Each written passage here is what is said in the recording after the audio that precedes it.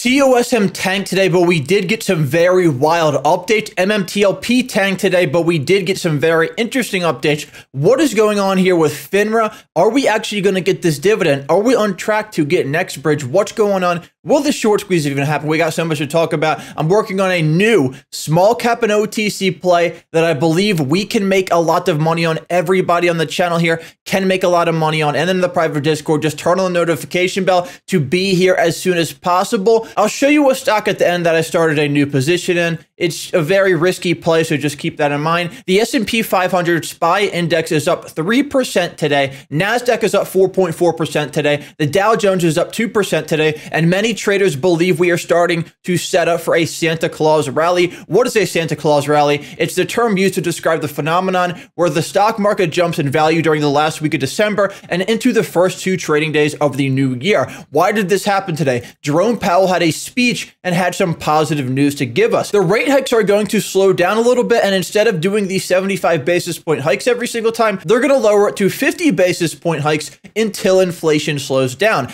Powell said the inflation components that have generated the largest rise are now expected to subside, perhaps significantly. That statement right there, significantly, is the biggest reason the market ran today, in my opinion. He also said the labor market is a potential problem for getting inflation down. Basically, if more people get to work, inflation has a great chance of coming down because all the other components are lining up for it to come down. The reason for this shortfall in labor are excess or early retirements, slow growth in working age population, and net immigration has declined. So overall, what we found out is inflation has a great chance to start slowing down, which means rate hikes will also start to slow down, giving investors a reason to pour money back into the stock market because they just have a little bit more confidence now. Something else I found very interesting that happened today, on top of all that great news from Powell, a trader made a 36 million options bet on a year-end stock rally. He bought 20,000 call options linked to the S&P 500, and they expire on December 30th with a strike price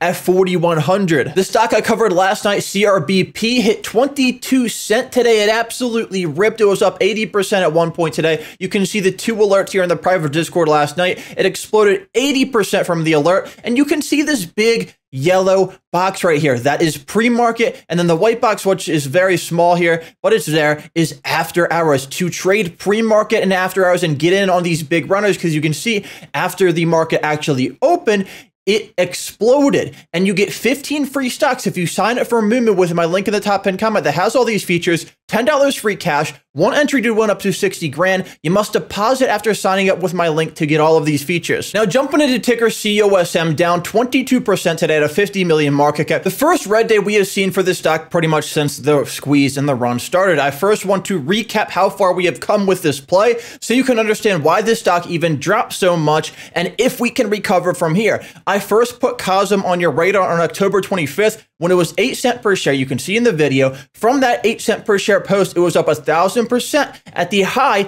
of 88 cents. Pretty substantial gains for just under a month. 1,000% is ridiculously great gains, but I understand that many of you did not get in at 8 cents. A lot of you got in at 14 cents, which was also very low. And I started pounding the table on it like crazy under 20 cents. I even mentioned in a live that if you get in under 20 cents, you would be lucky, and that clearly turned out to be the case. So we do understand during a 1,000% run, there's going to be massive swings up and down. A stock will literally never go straight up, and we all know this. That's why I continue to preach you must scale out on the way higher, scale out into strength. And when I mean scale out, I mean you could scale at 10, 25, 50% or more of your position, depending on your trading strategy, and you do that into strength to secure your profits and potentially even buy back lower. You can't get emotional if the stock continues to run even further after your sells. Profit is profit. You always got to take it. There was a massive 60% drop on this stock during this 1,000% run. We had that drop, and then we continued to move higher, but at the bottom of that drop, it ended up running another 233%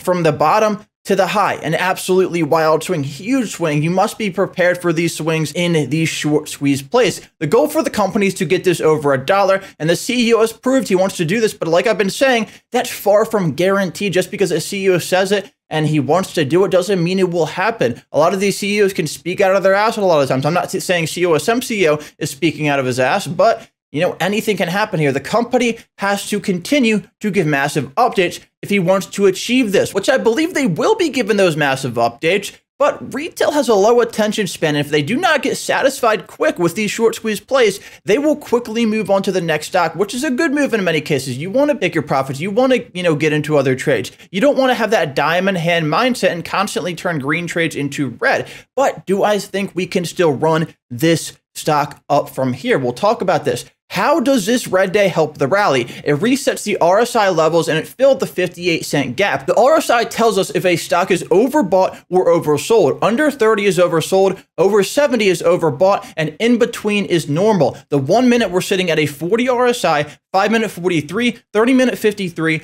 1 day is 71. The 1 day is the only overbought time frame. The weekly is 50, and the monthly is darn near oversold. The 58-cent gap is filled to the downside, and now we have a 70-cent gap on the 1 hour chart to the upside. If this gains momentum again with strong news, we know that we can potentially have that magnet to that gap fill to the upside. And it's looking good right now. We do have a green market right now. Hopefully that does continue. It's looking positive. What new information did we get today? Something really odd is going on with the short data. Early this morning, S3 data reported COSM was at 189% short interest, which is much lower than the 700% it was previously at. Then later in the day, this same source that is showing 189% short interest was updated to 1,611% of the float shorted. I've never seen this happen to any penny stock. I don't know what is going on here with the short interest. I don't know how they go from 189%. They didn't update any of these other stocks midday, but they updated COSM midday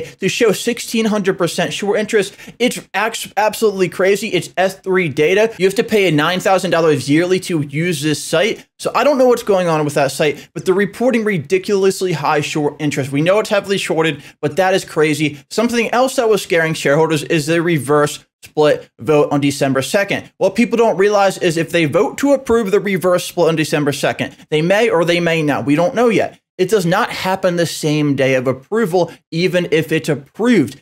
Even if it's approved, it does not mean they will end up enforcing it. If they hit $1 and they get that minimum bid requirement over $1 for 10 days, then they're good. But they have until January 23rd to reach $1, which is, of course, enough time with the momentum we have going right now. They seem to want to do everything in their power to achieve this goal. And right now is truly the time with the market, getting a little bit bullish here. Penny stocks getting a little bit bullish here, and a massive wave of retail investors on their stock. We're going to need upstream more PRs or a CEO insider buy once again. I'm looking forward to what firepower the company brings. Retail is still here. We just need the company to update and feed these retail investors. You can see still #1 on Reddit. Next stock ticker MMTLP down 15% today, 817 right now. MMTLP is 8 trading days away from the record date, which is December 12th for traders who want next bridge. Something's going on.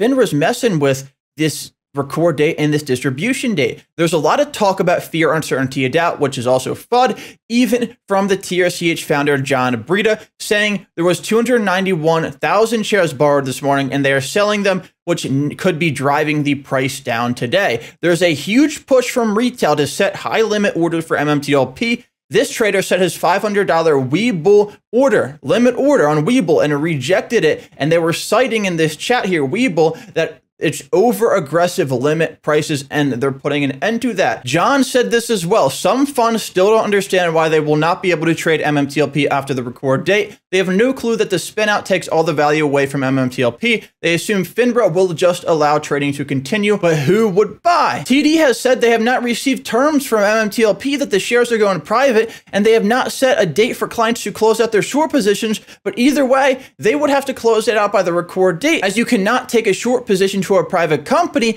But FINRA has yet to approve the next bridge dividend, and this is another reason for the sell-off today. John said FINRA needs to approve and let next bridge start its journey. In the MMTLPR, it still says that it's pending FINRA approval. Many brokers still have no information about the metamaterials spinoff, meaning FINRA has not approved it just yet. FINRA is supposed to enable investors to participate in the market with confidence by safeguarding its integrity, but right now that doesn't seem to be the case. They're ignoring MMTLP, but on the flip side, if FINRA approved the spin out, that would be a major catalyst for further upside for MMTLP. We have to see this approval. This is what we're relying on right now. I still like ticker WLAN. It's holding most of its gains after the 300% run at 22 million market cap. We got a positive, reassuring update from the CEO. He said he's new to the OTC and getting the feeling that there are and have been false hopes given to investors by owners and CEOs, other owners and CEOs.